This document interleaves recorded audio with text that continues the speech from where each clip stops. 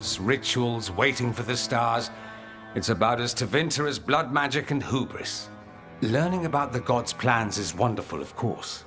But the lists of magisters you got your hands on, now there's the real gold. You've looked at it already.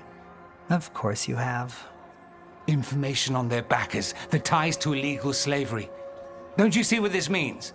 This is power, May.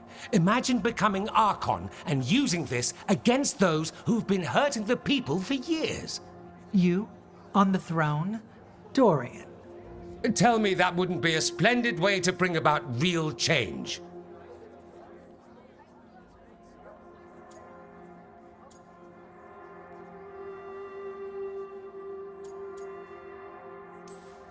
You're talking politics when the gods are still a problem. Do you not think attacking the cult support in Minrathous weakens the gods? Every attack must be followed by another. Any advantage must be exploited from all angles. But how would you use this information exactly? Dorian wants to use it to crush our enemies by whatever means necessary. I prefer to use it to rally the people. I say we make the information known. Allow the people to see the real justice served. Prove that from now on, we work for them. We tried that already. Or have you forgotten the Lucerni? I no longer trust that political machine will work in our favor. No. We must get at the root of the problem before they can react. A more forceful approach. Destroy them and their networks utterly. Swords and spies and blackmail? The devious means you learned in the South?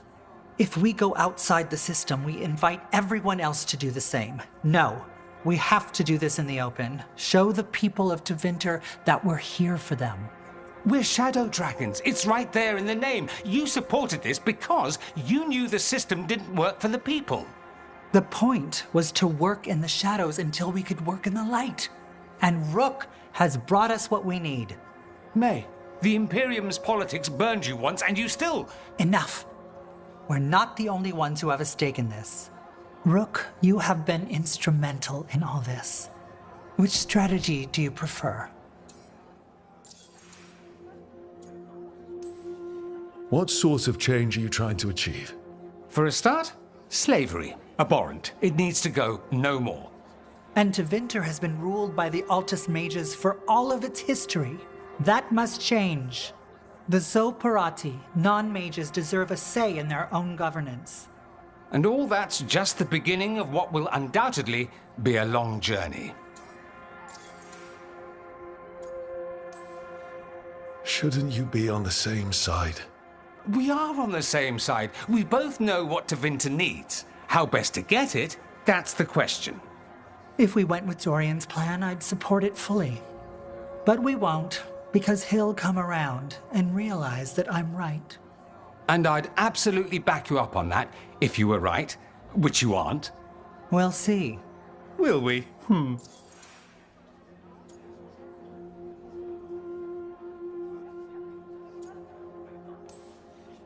Nevaris, you really believe making this evidence public will work?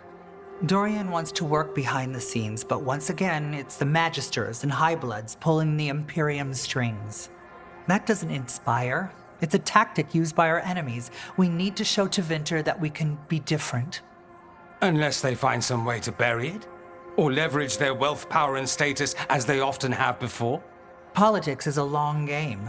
If we use force against our enemies, our allies will remember it. Dorian, are you really suggesting violent revolution? Not necessarily. Sometimes a mere threat of violence is sufficient. He learned that from his friends in the South. I hear Ferelden settled a succession crisis with a duel. It worked. Astoundingly. We're not Ferelden. I'm merely saying we need to consider bold and creative methods of achieving our ends. The game is rigged. Why play by rules crooked magisters already exploit? Clear the board and start over. If they're gone, we can fill the magisterium with those who respect the office. Then we'll actually see progress.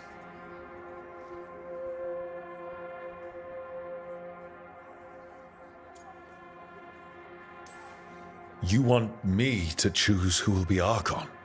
But I'm not even from here. I can't decide. Then talk to the ones who are. See what they say. Asher and Tarquin, Nev, Gallus, they're all a part of this, just as you are. We should all be comfortable with whatever course we take. All right. I'll go do that.